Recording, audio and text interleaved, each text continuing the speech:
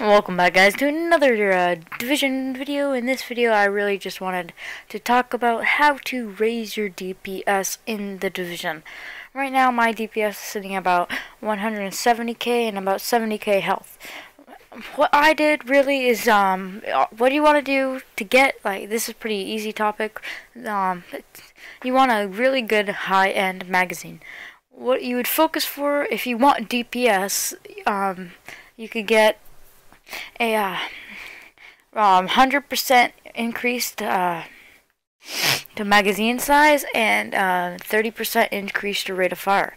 But if you're not really going for DPS, but you want like that high damage, you could also do critical hit chance because it ends up to be about the same damage. Then that really raises your DPS. It adds it. If you let's say you have a OK mod, it would probably raise about 10,000. It's really good, and I absolutely recommend it. And second part is get a good chest piece. My chest piece isn't good. I'm still trying to work up to get a good stamina chest piece. You can roll a stamina chest piece. This is for a DPS too. You could roll a stamina chest piece. I mean, you want health, so roll a stamina chest piece. But then get a one with 3 mod slots. You can get 3 mod slots in chest pieces, so I recommend that. So if you roll 3 mod slots, make sure they're all firearms. That's what I'm trying to do right now. Make sure they're all firearms because this is how to raise your DPS. That was this. Or if you really want to max out your DPS, get a firearms chest piece with 3 mod slots, and that will insanely increase your DPS. It will probably add your firearms to about 1,500. No, actually, not 1,500, 1,000. And yeah, I really recommend that. If you do it, I recommend that a lot. And for one of the next tip I recommend is just to, instead of farming the loot in like the dark zone for your weapons and stuff, get blueprints. You can get a lot better stuff out of the blueprints. And this is yeah, you can get a lot better stuff. That's how I got that magazine. That's so good. I got a magazine blueprint. And for the next one, make sure you have all good mods. Try to get them all high end if you can.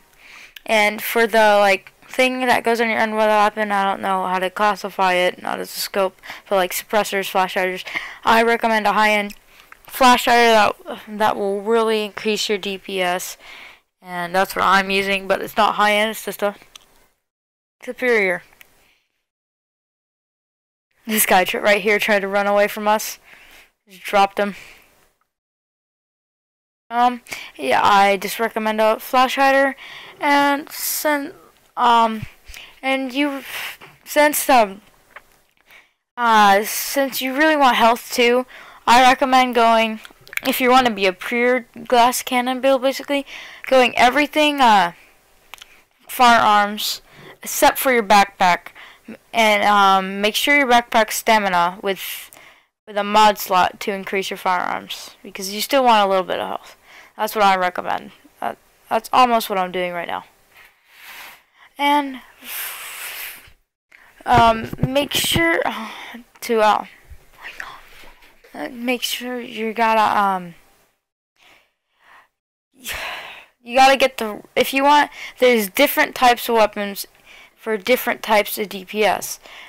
If you want the really high DPS, I most likely recommend a submachine gun, a Midas, the AUG, or the Vector, if you want the highest DPS possible. And by the way, I can't wait till the update's coming, so you're gonna be able to get a bunch of new high-end stuff, so you'll be able to craft more and be able to raise your DPS even higher, which I'm pumped for. I'm probably gonna pump it up to 200k DPS by like Friday.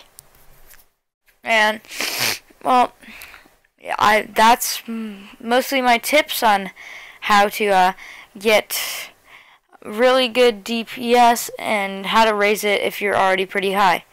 I thank you guys for watching. If you enjoyed the video and it helped you out, hit that like button.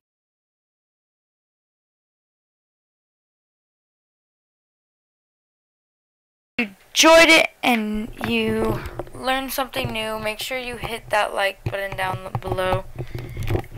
And subscribe if you're new to the channel.